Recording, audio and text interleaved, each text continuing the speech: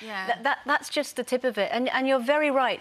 People wouldn't say that to your face or to Harvey's face. I mean, I'll ask him some questions in a minute, so you'll see how vulnerable he is. But I'd just like to put across that 82% of 13 to 18-year-olds have been exposed to online hate.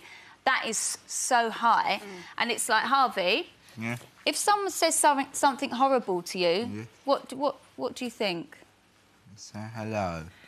You'd say hello? Yeah. If someone says something horrible to Harvey, what does Harvey say?